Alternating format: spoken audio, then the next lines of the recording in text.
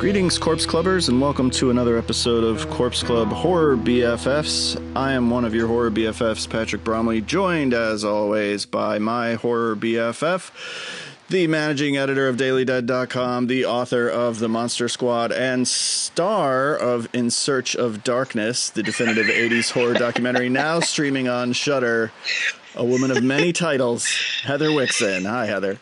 Hi. Did you really just call me the star? Who else would you call the star? I think, honestly, like, I always light up when Barbara shows up. Listen, we all light up when Barbara Crampton is on screen. I know. Obviously. Plus, Barbara talking about cocaine is just instant classic status, I think, for me.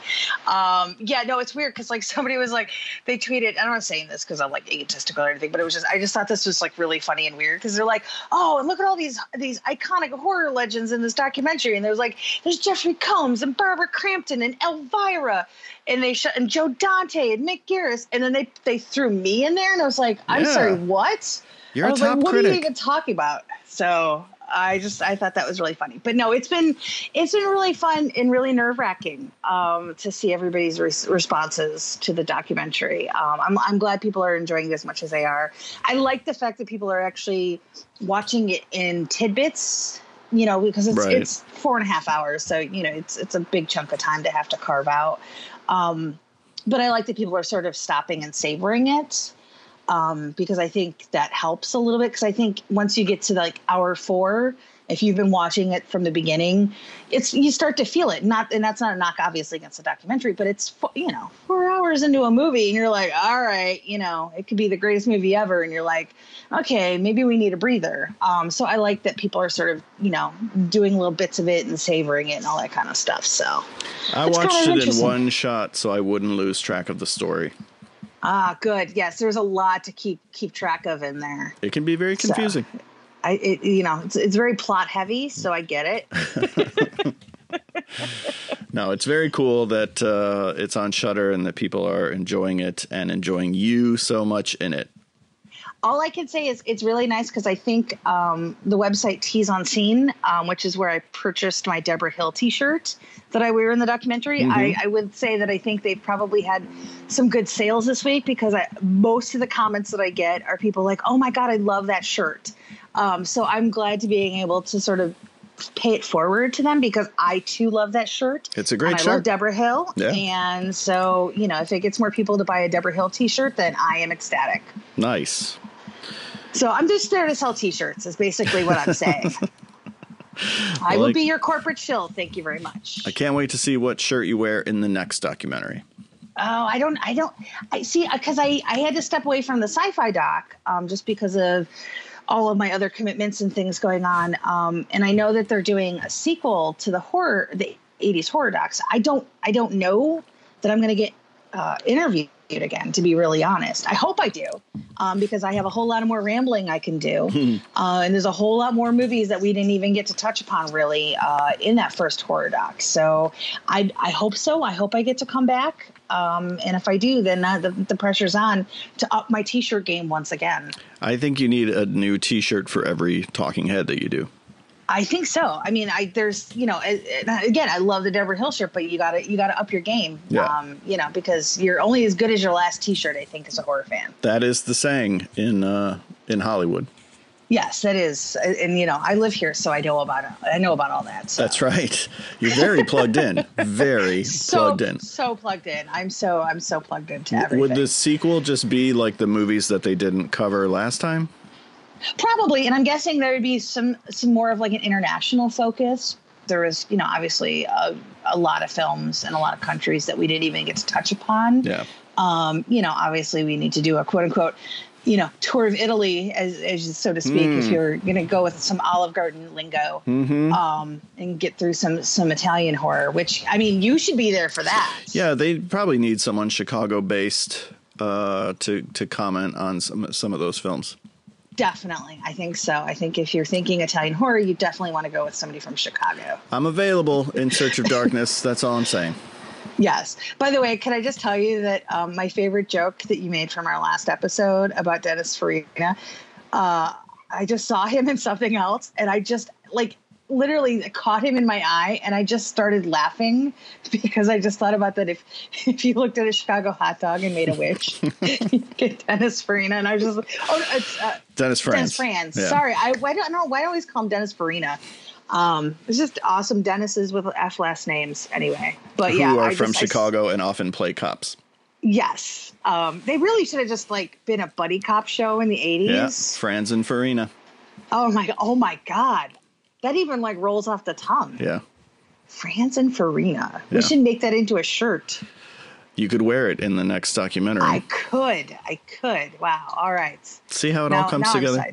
We got pretty silly on our last episode. Let's not do that this time around. Yeah, no, we're going to be very professional this time around. Good. What are we talking about this time?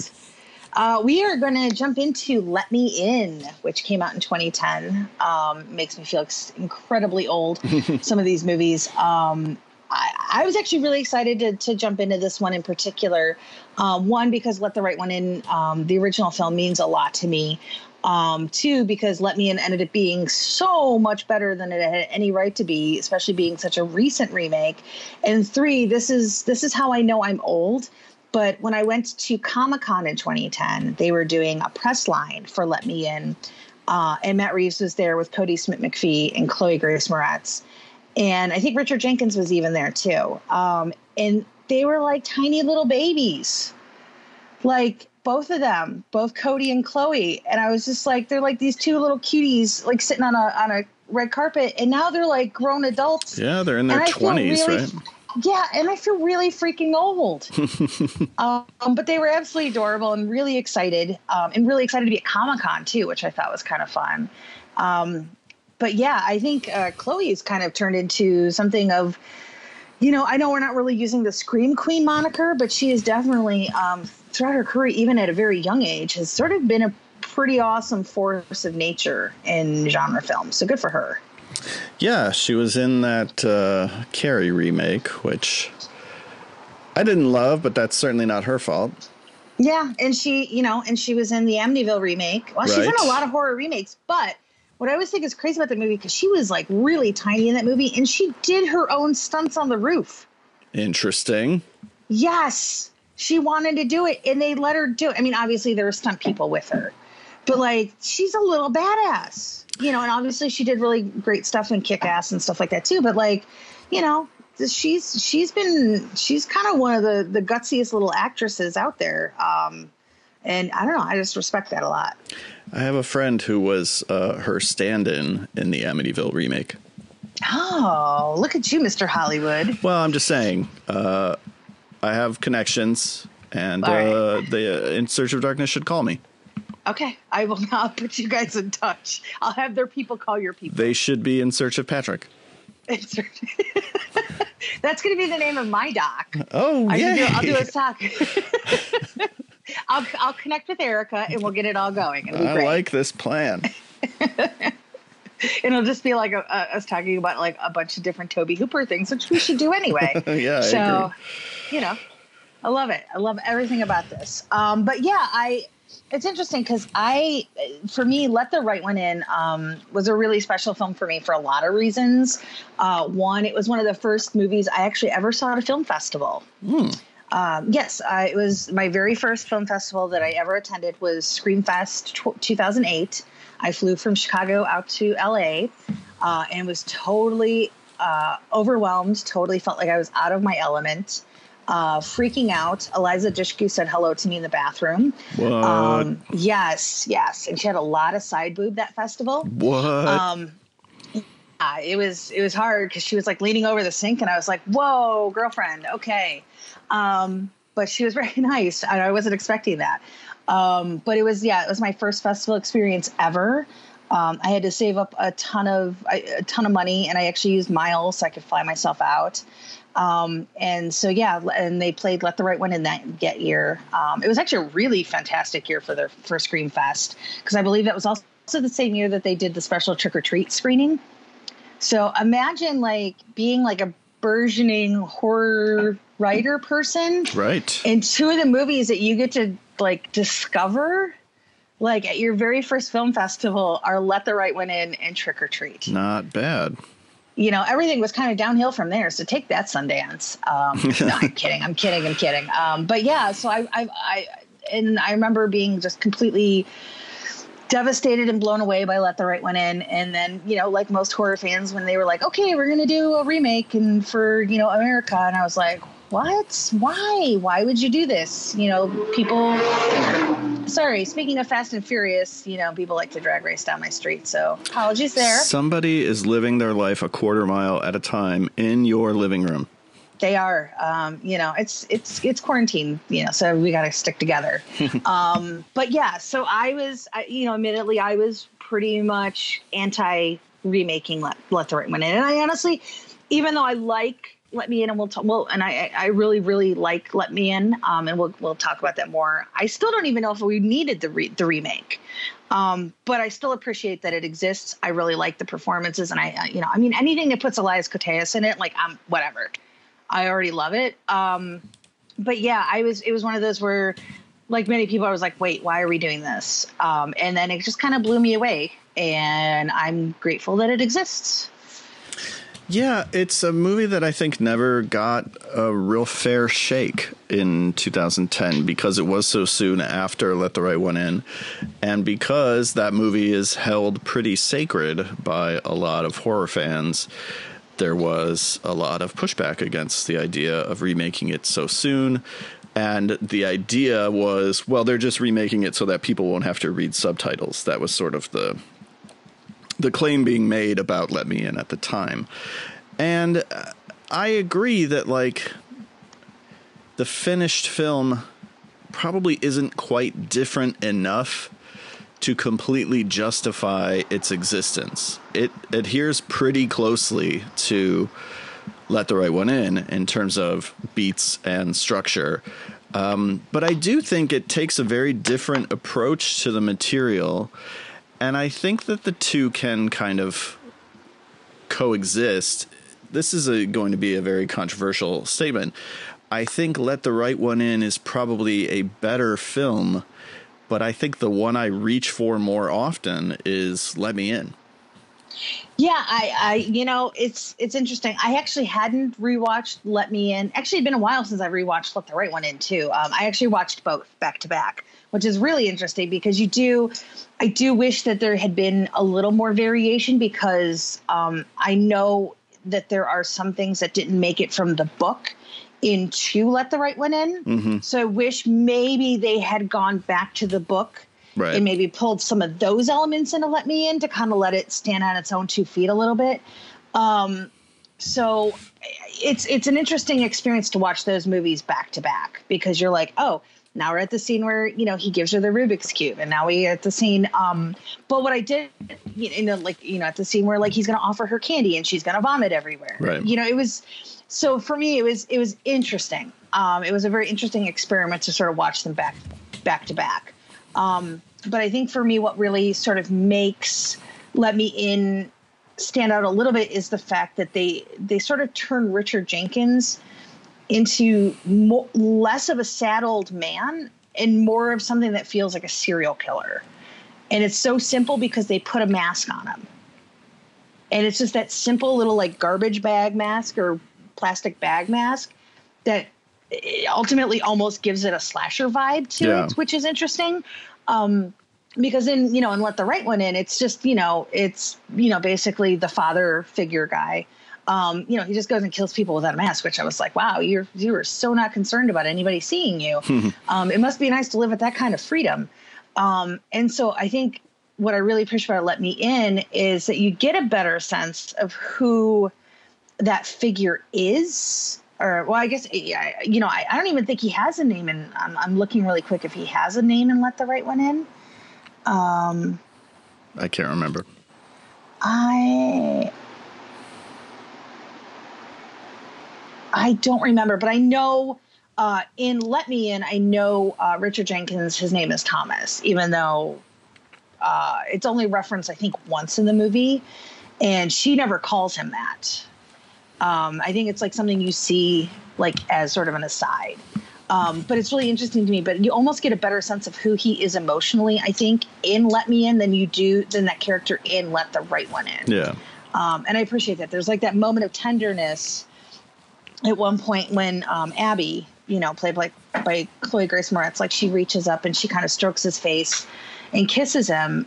And in Let the Right One In, like Ely, there's just always a distance between those characters, which I'm probably gonna make some controversial statements about both movies down the line. Okay. But I sort of like that, seeing that tenderness between Richard Jenkins and Chloë Grace Moretz, because I feel like it connects them a little bit better. Like you understand why he would stick with her for so long. Right.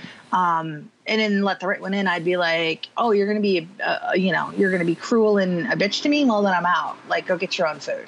So I think there's a little bit of a humanization in Let Me In that we don't get in Let the Right One In. And I think maybe that's what I really sort of gravitate towards in the remake. Well, I think on the whole, it's a warmer movie. I think the cinematography is warmer, and not just, because we're transplanting the setting to America. I think the Michael Giacchino score adds a lot of that. And I think, like you said, it's the connections between some of the characters, I think, are a little more deeply felt. I think it's a little bit more of a movie about, because I feel like Let the Right One In, it's a little bit about like a burgeoning sociopath, and Let Me In is just more about a lonely boy who finds a friend. Yeah, I agree. I think it's interesting that you mentioned that, because when you start Let Me In, you see Owen, practicing in his room, like stabbing Kenny, basically saying what Kenny says to him all the time, the bully kid. And he's wearing like a very creepy sort of like see-through plastic mask. And so immediately you get like the sense of like, oh, this kid is off. But it's interesting how quickly the movie backs off of that. Mm-hmm. Like it almost felt like they needed it to like pay homage to the original movie. But I don't think they did, because they don't really give him sort of those tendencies. Where like in Let the Right One In, Oscar is very preoccupied with death and with killing, because like he has scrapbooks about serial killers, right? Which is a totally normal thing for a kid that age. Sure. It's a phase. We all go through it. Yeah, says the girl who was obsessed with Vlad the Impaler. So I clearly have an idea of what's normal for young kids. What was it about Vlad the Impaler that you were like drawn to? Well, one, because he was quote unquote the original vampire, so to speak. Right. But the idea of like putting people's heads on pikes was like freaky. And then like, I just remember being really drawn to like the illustrations of that. And I was like, oh my gosh. So, and for some reason I can't watch cannibal movies, but go figure. Well, plus you dig guys with long hair. That's true. I fought it for so long, but here I am. But yeah, so it's interesting to me that they sort of open with Owen being very voyeuristic and very, struggling with these aggressive tendencies, but they quickly drop it. Like we don't really we see him kind of stabbing the tree a little bit at one point, but that's it. Like where it felt like it was driving the character of Oscar more in Let the Right One In, and it made more sense to me like why he would go with her, because he was it was almost like wow, we're doing lap 2 now, where it was almost like a clinical detachment in a way, where that kid was almost sort of removed because of all the things that he'd sort of experienced, where like, in Let Me In, like, yeah, his mom was like a Bible thumper and a weirdo, but he didn't, she was still pretty attentive, even though she was working a bunch, and actually had a good relationship with his father, even though he wasn't normally in the picture. But you could tell there was some sort of affection when they talked. So it was interesting. I just thought it was like it felt like they were going down that path and then I think they pulled away. And I'd be really interested to see if there was more of it in that film in Let Me In that they ended up backpedaling on because maybe of like testing or something like that. Right. I mean, is there anything to this idea that, we see Owen acting that way because it's learned behavior from his bully, and then later on we get to see the bully acting the way he does because it's learned behavior from his older brother. And I don't see a real parallel between the Richard Jenkins and the Chloë Grace Moretz characters in terms of these. It's a cycle of abuse, but it's not physical abuse the way it is on the Owen side. On the vampire side, it's more like an emotional abuse that we see perpetuating itself time and again. And then that's kind of where Owen ends up at the end of the film, that now he's in this quote unquote abusive relationship with Abby. I don't know. It's not a one-to-one parallel, but maybe there's something to that. Yeah, it's interesting you just sort of mentioned that, because that's sort of the controversial thing I wanted to touch upon. That I was watching both films last night. I think in the back of my head, like, I'd sort of romanticized these relationships between, Ely and Oscar in the original and Abby and Owen in Let Me In, because you want to, because you like these kids, even though, there's a little rough edges to them, you still like them and you're engaged with them as characters. But there's really nothing positive about their relationships, really, because ultimately Abby steals him away to basically take care of her now for however long, until basically he dies or no longer is useful for her. That's not a romantic idea. In fact, it's kind of cruel. Well, we've seen how it plays out. That's the whole purpose of the Richard Jenkins character, is like, when Owen looks at those photos and it's like, oh, he was my age once, and now this is what has become of him. He's plummeting out of a window with his face burned in acid. We've seen how it will most likely play out for Owen. Yeah, and it's interesting because I tweeted about the pool scene in Let the Right One In last night, and somebody mentioned, like, oh, I really wanted to see a sequel to it. And I was like, but we kind of already know where that story is headed. Yeah. We know what's in store for whoever ends up taking care, of these characters. And it's interesting because, so many people talk about, like, that relationship, like, and they sort of gloss it and they make it, sort of shiny and something that, should be embraced. And I actually was kind of upset by it, reviewing both of these movies now. Oh, yeah. And it made me really sad, because it's like Owen, again, his situation, like, I had to live with a Bible thumping mom. I turned out fine eventually, and you just know that there's nothing but, like, pain and death in this kid's future. Mm-hmm. And that makes me sad. And the same thing with Oscar. I mean, Oscar, again, it's a little different because he already sort of had this sort of cold and calculated nature to him. So it doesn't kind of hurt your heart as much. Like, that kid's got it coming. But yeah, it's one of those things when people talk about, like, oh, the relationship between these two characters, and I'm like, oh, it's like, people call this like a romantic vampire movie in a way. And I'm like, I don't think it is. And I don't think it's a coincidence. And then at one point on the bus, Owen's reading Romeo and Juliet, which everybody calls, like, one of the greatest romances of all time. But ultimately, that's just a sad story about two teenage kids who end up dead. Right. Yeah, it's very much a doomed story. They're watching it in class, too, at one point. Yeah. And, so it's like, I just thought that, for me, I was like, it felt like Reeves was really acknowledging the sad reality of what these kids have in store for them.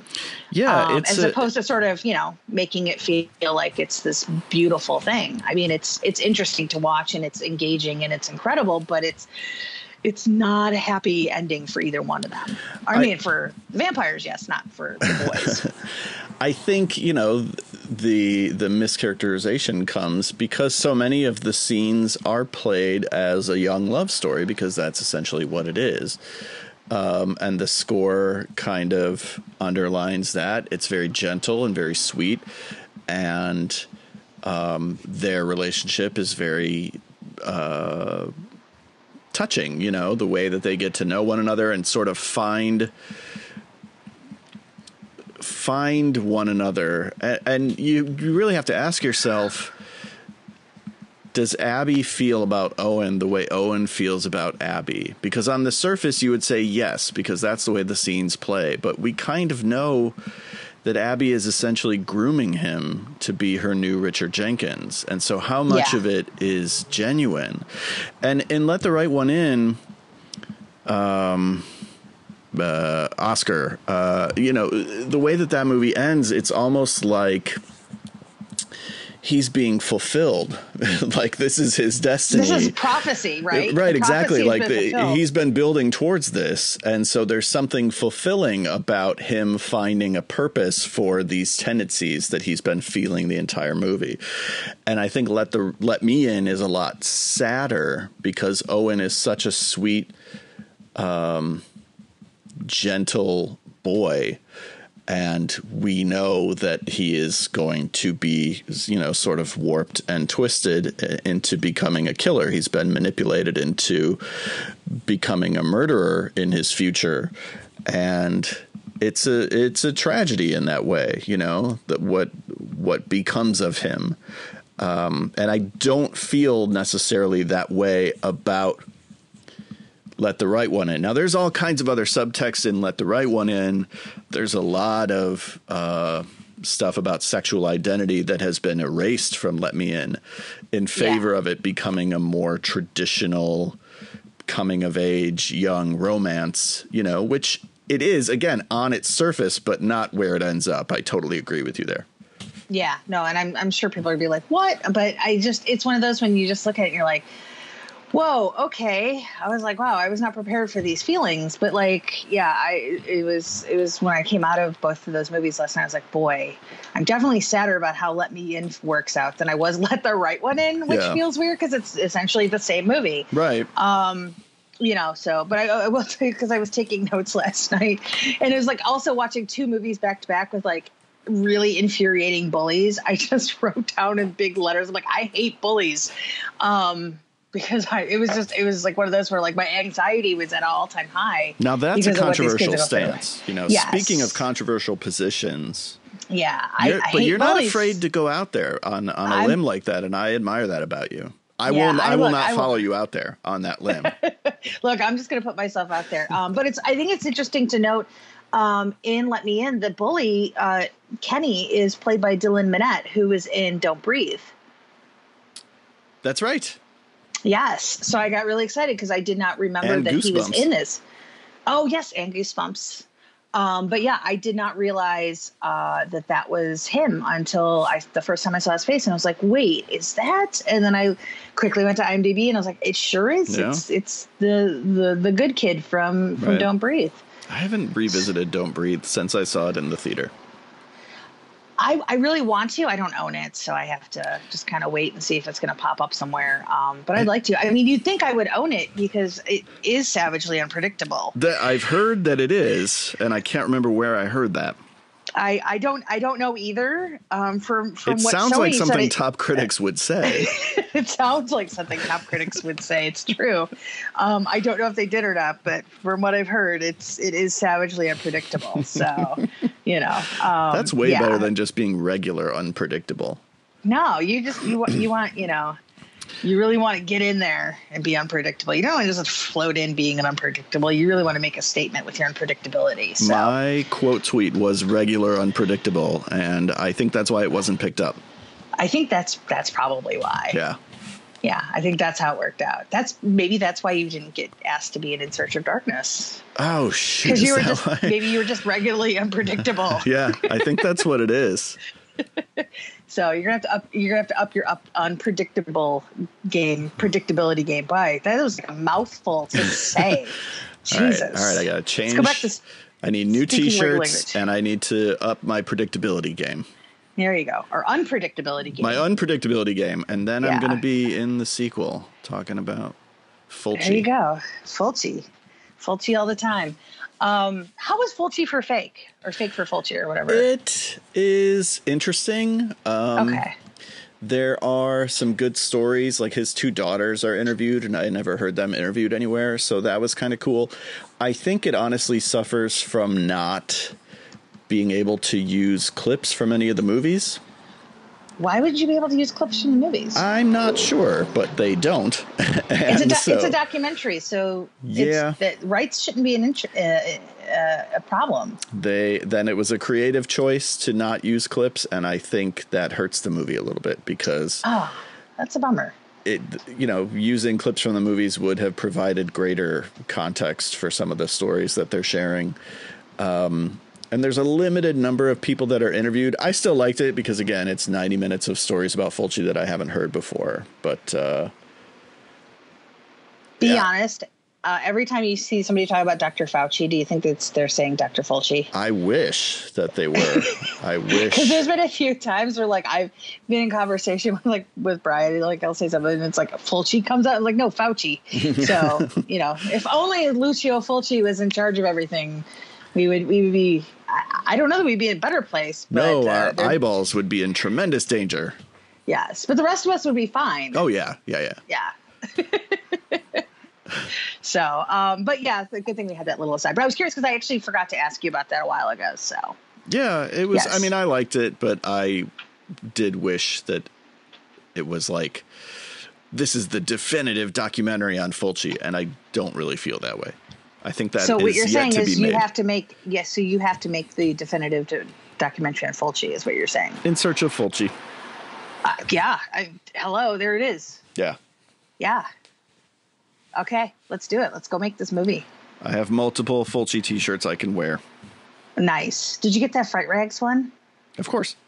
Oh God, I'm so jealous. I'm just sort of new to the Fulci arena, but I really wanted that shirt because I thought it was awesome. So I'm jealous, but That's awesome. I figured you would. So I couldn't not get it, even though I get it. It pains me sometimes to spend the amount of money on shirts that they charge. Which you're supporting a good company though. Oh, so, I know. So, but I get it. Remember when shirts were like $15? Kind of, back in the day? Yeah. Kind of. All right. Well, now that we got our old people rant about money out of the way, I got that checked off the list for this episode. We're good there. So yeah, I'm curious because like one of the things that I thought was really interesting, and I guess I didn't realize like how different they approached vampirism, whatever, being a vampire.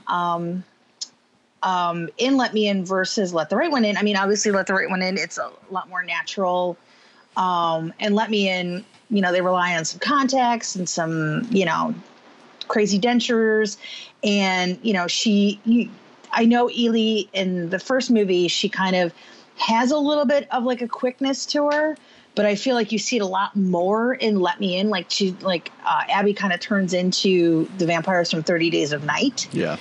Are you good with sort of leaning more into the vampireness of the story, or do you prefer the more subtle approach? That's one of the changes in Let Me In that I'm not crazy about because I think it stands out every time. I don't think the effect, the sort of she turns into kind of a CG jerky little cartoon scampering up trees and stuff, and I don't think it totally works. It pulls me out, and it feels there are a few moments that smack of this is for American audiences. Like that it's not so much a creative choice that's going to make the film better as it is like we need to punch things up a little because Americans don't have the same patience or attention span. I'm thinking of like the hospital scene where the girl lights on fire and takes the nurse with her, like. Although admittedly, I kind of cackled that the nurse starts on fire. Like I was like, oh, that's what you get. I did enjoy the fact that she was sucking her own arm, though. Yeah, that was cool. That was kind of gnarly and fun. Yeah. Because it's like that scene's coming. So what do you do to sort of amp it up? Right. So I'm okay with the nurse burning. I don't know. If you open the blinds, you get what you get. It bothers the CG fire is not great, but it bothers me less. CG fire is never good. They really don't have that effect down yet, which is surprising because so many movies depend on it. Yeah, and it's just I think it was. Like, for example, like if I watch Halloween 2018, I feel like the house is really burning. Laurie Strode's house is really burning at the end. I watch Ma, also from Blumhouse. And there's a fire in that house at the end of the movie, and you can tell it's digital, and it's almost enough for me to take me out of it. And which I'm just like, you guys are the same production company. Just burn a house down. Like, you know what's going on. Or just take the plate of Laurie's house, put the plate of Ma's house over it, and, impose them. Because I kind of know that's actually sort of, that's a very dumbed down way to explain it, but it's, it's similar to maybe how somebody would approach it. I've seen Ma. I do not remember a fire at the end of Ma. I think, wasn't there like a fire at the end of the movie? No, I believe you. I just don't remember almost anything about Ma. Oh, what's funny? I was, because I've been eBaying my life. And so I was going through like all of my old, I'm trying to think. I was looking really quick if I could see, yeah, there is a fire because she's pulling her daughter out or something like that. Anyway, but it was funny because I was like going through all my press stuff because I was just kind of like trying to consolidate and selling some stuff and all that. But I found my press mailer from last year from Ma, where it was like a video, like, and where she like actually talks to you, and it still works. So I spent 3 days singing "Don't Make Me Drink Alone." Don't make me drink alone. Still amazing, and I love it. So, all right.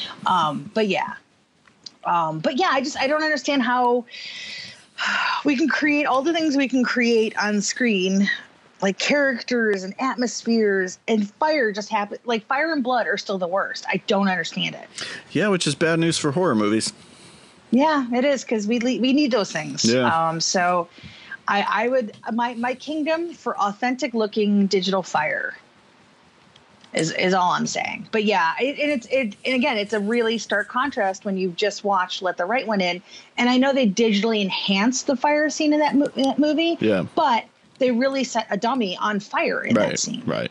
So it's like, I don't mind if there's a digital enhancement, but you got to have something authentic in that scene to really sell it. Yeah. But yeah, that was, I don't know that I love the contacts. It just felt like, oh, okay, now we're just watching every other vampire movie. Like I love my classic vamps. You know this. But I also really like minimalist approaches to vampirism. I like something like The Transfiguration was a really great example of sort of exploring a natural approach to vampires. There's a movie that came out years ago. There's 100 movies with the same name. But it's called Midnight Sun, and it's like this guy who sleeps with a girl. She sort of infects him with this thing that turns him into, somebody who has to drink blood out of like containers of meat and stuff like that. But it wasn't like they got super vampy in it. Like it was very toned down. And I've seen the Draculas and, I love all vampires, but I think in a case like this, I think I would have appreciated it a little more if they would have kept it more withdrawn. Because I think there's nothing else in that movie that feels stylized like that, if that makes sense. Well, I also think it's a more powerful and horrifying image to see the face of 12-year-old Chloë Grace Moretz bloodied and biting down into somebody. There's a remove when we add the contacts and the fangs and the makeup effects. It's not her anymore. It's her under these prosthetics and makeup, and it's not as disturbing, I don't think. And plus, I don't even understand the logistics of it. Like, at what point, I just rewatched The Lost Boys, and that movie does the same thing, where it's like, at what point in the process do you switch over to do your eyes change into your vamp persona? You know what I mean? Well, there's always been stages of vampirism. Like, even if you look at like Fright Night, Jerry Dandridge has various levels of being a vampire, which again, I think might have been one of, I'm not saying this definitively, but it's one of the first sort of instances I remember of that happening in a film, where you're not just a guy with fangs. Right. Like there's a build up to it. So I think, in that way, I think Lost Boys owes a lot to Fright Night. Yeah. But that's a whole different discussion. But especially when you watch Lost Boys and Fright Night back to back. Which you just did. Which I just did at the drive-in. Yeah. Yes. Thank you, Beyond Fest. That was a dream come true. Like, see, Fright Night at the drive-in. Like, who would do that? And I say this as I'm looking, I have a little Peter Vincent action figure on my desk. So Nice. I'm saying that as I'm looking at little Peter Vincent on my desk. But yeah, it's one of those things that it's funny because, like, again, I grew up on classic vampires, like fangs and, sometimes, contacts or something to sort of give them some sort of physical distinguishing marks or something like that. And like with Let Me In, it just felt weird. And again, it's one of those, like, I was less offended by it, like in like 30 Days a Night than I was in this. I don't know how to explain that. Yeah. But I will say, if nothing else, Let Me In and Let the Right One In proves that we need so much more horror in winter times.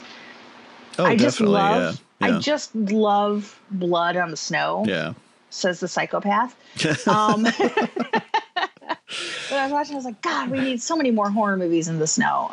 We've had quite a few, but I'm just like, wow, there's just something so interesting about that to me, just like visually. We still need that snowy Friday the 13th.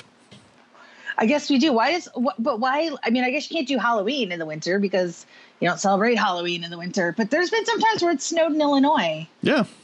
Early in October. So it's not impossible is what I'm saying. But that would actually require them to make a Halloween movie in Illinois. Right. Or, actually acknowledge Illinois as it actually exists. But that's another digression for another day.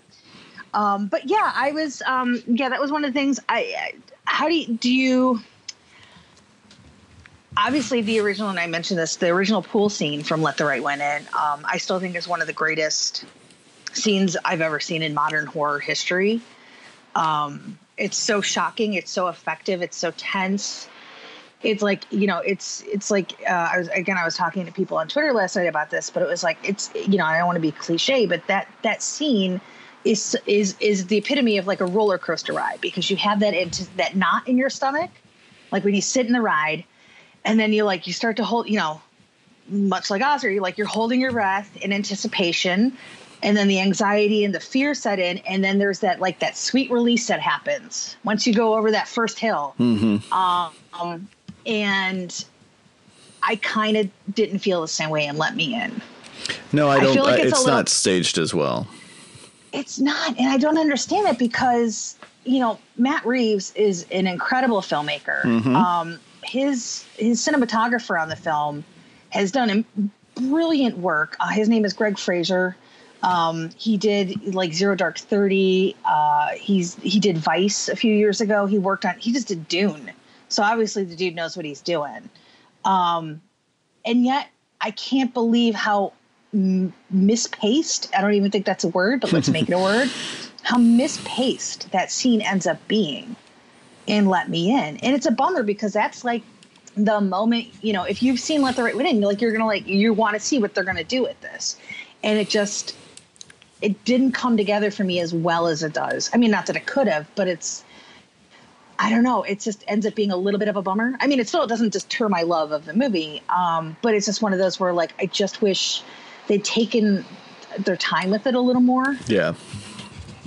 Yeah. It's one of the, it's a misstep, largely in comparison to the original, I remember when I saw, there's a lot of problems with Spike Lee's remake of Old Boy, but you wait the whole movie to get to the hammer scene. And yes, he kind of fumbles the hammer scene, and you're like, well, you got to at least get that right. And that's kind of how I feel about the pool scene in Let Me In, where it's like, well, you kind of fumbled that. It doesn't ruin the movie. It's not even a bad scene. It just can't really compare to what they did in the original. Can I tell you a fun Old Boy remake story? Always. I actually I haven't seen the Old Boy remake, but I did do a set visit for it. And during the set visit, I accidentally touched Josh Brolin's butt. Oh, wow. Accidentally, yes. In air quotes. Yes. Well, no, he backed up into me, mm-hmm. and my hands are right there. And I was like, oh, dear. And I was like, oh, my gosh. So, yes, I have touched I've touched Thanos' butt. Thanos' butt. Before it was Thanos' butt. But yeah, I was like, oh boy. And it was funny because I forget who it was, but there was another female journalist standing next to me. She looked at me and I looked at her and I was like, oh shit. That should have been your story. What it was like to touch Josh Brolin's butt. Yes. So yeah. And Colin Farrell once held my hand. So, there's that too. Look at you. Yeah. I'm going places. I'll tell you what. So, and called me love. So, after those things, I could have just left and I would have been okay with this career. So. What another one of the areas that the movie does something different from the original that I'm maybe not crazy about? What do you think of it opening? Oh, yes. Kind of 2 weeks into the story. And then backpedaling to go to the beginning again? 2 weeks. I, for the life of me, can't really figure out the narrative function of doing that. Yeah. I don't know if it was just to be different. Because it's funny, because in 2010, it wasn't like a ton of movies were doing that. Do you know what I mean? So in 2010, it may have worked better, like watching it when a movie came out. But now, because that's such a thing that so many filmmakers do these days, it just feels like a cheat. You know what I mean? I don't want to say a cheat, but like it feels unnecessary. When movies usually do it, it's to establish a sort of how did we get to this point, and then we back up to answer that question. Here's how we got to this point. But I don't even feel like that really works. Yeah, I think it was just to sort of change the structure a little bit so it didn't feel like it was like a beat for beat remake. Yeah. But no, I don't think it necessarily works. In fact, that was one of my notes too, where it was like, what I literally said, why do we do this? Right. And that's the thing. It's like, again, it's not like it ruins the movie. It's not bad. It just, there just doesn't seem to be a reason for it. Yeah. And it's so funny because like it makes choices like that, but then there's like these little moments of brilliance in here. One thing that I really loved was the scene in the garage, in the gas station, which I think is really fantastic. It's a really great set piece. Cause you're just like, Richard Jenkins is screwed. He's in the back seat. He's trying to kill this one kid who's trying to fill up his gas tank, but now there's another kid in the car and he's like, it's just, he's going to get found regardless of what's going to happen. He is going to get found. And I love the fact that right before he goes after the kid that's sitting in the car with him, the kid decides he's going to light up a cigarette at a gas station. God bless 1983. And also playing on the radio at the same time is I'm Burning for You, which is so subtle. And I was just like, oh, Matt Reeves, you cheeky bastard, you. I really love that little touch. And I also think one of the ways that I think Let Me In ended up sort of broke some new ground was the car crash scene. Oh, my gosh. Because first of all, it's astonishing to watch still to this day. It's incredible. But also think about how many movies went ahead and did that after Let Me In. Right. Because if I want to be, again, I hate speaking in absolutes because I don't know for sure, but I feel like I remember there being a lot of press about that scene when this movie came out because it was like the first time somebody had shot a car crash like that. And now it's become sort of a standard for those kind of scenes, which is interesting to me that this little Hammer, it's essentially a Hammer horror movie, ended up sort of breaking some new ground in a way. And I wish we got more of that instead of, some of the stuff that we ended up doing. Did you just fall down the stairs? Yeah, don't mind me. Okay. So, like you sit on a chair, you don't push it over. Okay. Just making sure we knew how to sit on chairs. But yeah, so it's really interesting to me that like we get sort of weird decisions, like again, like the 2 weeks later or 2 weeks earlier thing at the beginning, but then also we get this brilliant sequence with the car crash that ends up changing the industry. And it's weird. It's like, I'm wondering if that was like a studio decision at the beginning. I'd love to hear, but now Matt Reeves is like a big time director now. So he doesn't have time to talk to me anymore. He's making Batman movies. Good for him though, because like, come on, did you used to watch Felicity? I used to watch Felicity. I never did. I've never seen an episode of Felicity. Oh, really? Yeah. Oh, that's probably why like you didn't really get into like Scott Speedman and stuff like that. No, I think the Underworld movies are why I didn't get into Scott Speedman. No. Don't you even. You don't burn underworld movies. Like they care. No, they'll be fine without me. Yeah, they've been doing all right without you. Thank you very much. So take that. No, but I have been a fan of Matt Reeves since The Pallbearer, which is a movie that I like that very few people like. Theaters. Me too. Oh my God. Why? I remember literally seeing that with my ex in theaters because of David Schwimmer of all people. He's kind of what's wrong with that movie, because I think that's a good movie, but Schwimmer's a little much to take in it. Oh, he is. It's really funny. Growing up, like I had a crush on David Schwimmer because of Friends, and now as an adult rewatching Friends, I was like, he is the absolute freaking worst part of Friends. Yeah, he's insufferable. And he makes me so angry, and I get so angry every time I think about how that show ended and how Rachel gave up her dreams for some stupid mopey guy who wanted her to give up her life and her opportunities just to stay in New York for what? Because he got her pregnant? Sorry, I still get really angry about that. I see that. Rachel should be living in Paris with her kid, living her life. And if Ross wants to come visit, fine, buy a ticket. But let Rachel go live her life. He didn't deserve her. So, but yeah, I remember The Pallbearer. I saw that. I think that was on Christmas break, I want to say, when I was in school. I don't remember what time of year it came out. I don't feel like it was around Christmas time, but I honestly don't remember. Oh, no. You know what? That was when I was home from summer break. Okay. So it was between freshman and sophomore year of college. Okay, yeah, that makes sense. But I do remember going and seeing The Pallbearer in theaters. It's interesting because it seemed like Matt Reeves kind of got put in director jail for a while. Yeah, he didn't do much between that and Cloverfield, right? He did The Yards, which I never with the Wahlberg. That's a Matt Reeves movie? I've seen that movie.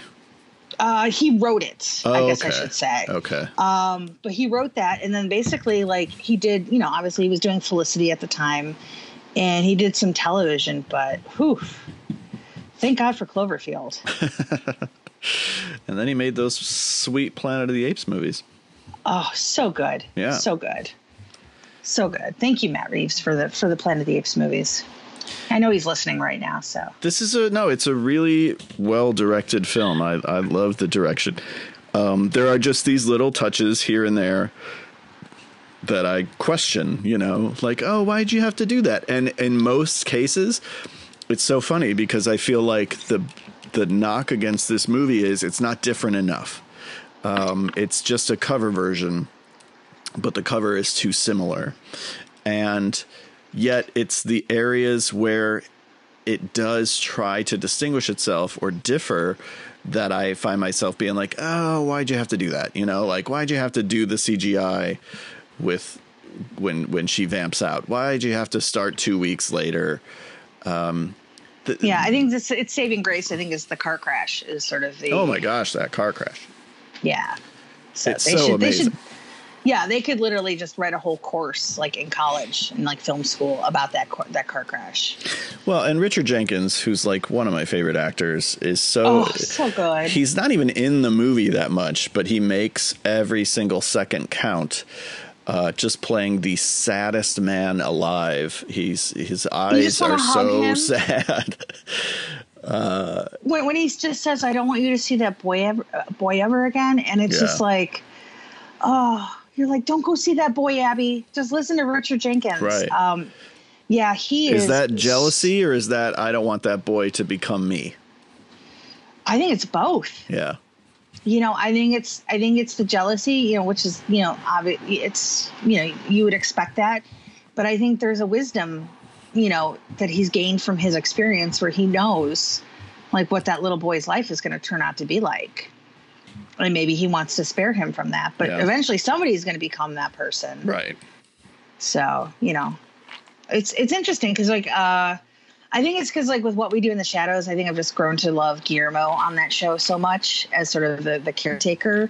And I don't think vampire caretakers get enough love. So I think Guillermo is kind of pushed that door open a little bit. So I think it's time for all the vampire caretakers to come together and get their moment. Come on, Billy Cole. You know, come join the party. Right. You know, and let's just get in here and let's just, on what's his face? Straker from Salem's Lot. Let's, let's have a little party celebrating the vampire caretakers of cinema and TV as well, I guess, if you're going to be, oddly specific about Salem's Lot. What species is Billy Cole? He is a ghoul. Okay. If you would have read my magazine that I wrote about Fright Night, there was a lot to read. Yeah, it was 5 years ago. Yeah, I know it's like 30 pages, so I know that's a lot. I get it. Too much for me. I get it. I know there's a lot of words in there and not enough pictures. He was. I remember talking to Tom once. He was a ghoul. Okay. So he's just sort of a creature, but he's not a vampire. He's just sort of an in between guy. Yeah, that's kind of what I always guessed, but I knew if somebody knew, it would be you. Yeah. So he was a ghoul. So, which makes him different from somebody like, say, Straker, because Straker, and obviously there's a lot from Fright Night that borrows from Salem's Lot. Yeah. But Straker was obviously human. Right. Just sort of a super enhanced human because he was very strong. So, which is interesting because you remember he picks up Susan's father, the doctor, and puts him on, a little homage to some Texas Chainsaw Massacre up in there with the animal carcasses and stuff, and throws him on the horn or the horns. Yeah. Right. Yeah. So anyway, I love vampire caretakers. We need more of them. Let's bring that back. All right. I want it. There was some other change in Let Me In that I wanted to comment on, and now I don't remember what it was. I'm sorry. I've gone on so many tangents today. It's okay. But I get really excited when there's vampires to talk about. I don't think we've really talked much about vampire movies, so. That's crazy. I know. What is wrong with us? It's because we keep doing all these remakes. Yeah, right, exactly. But this is definitely, like, of the last 10 years, one of my favorite horror remakes. It's definitely I'm trying to think of one I liked better. Notch. Yeah. One that I liked better. There probably is one. I just can't think of all of the horror remakes. I don't know. Now, I love Child's Play, so I'm sort of keen to that one. I enjoyed a lot about it, but I wouldn't put it above Let Me In. Well, you've only got a year's perspective on it. True. See how you feel in like 9 years. 9 years, maybe. I'm coming around on it. All right, so we're recording our episode in 9 years. Oh my gosh, are we still going to be doing this in 9 years? I don't know. We'll all be dead by then, I think. That's true. I think we're all going to be dead. Yeah. So podcasts are like the only form of currency in 2029 where we're just like, it's barter town, but with podcasts. Because everybody has one now. So I think we could do that. I think that would be a thing that would happen. I'm trying to think of like recent remakes, like Evil Dead. I would put up there.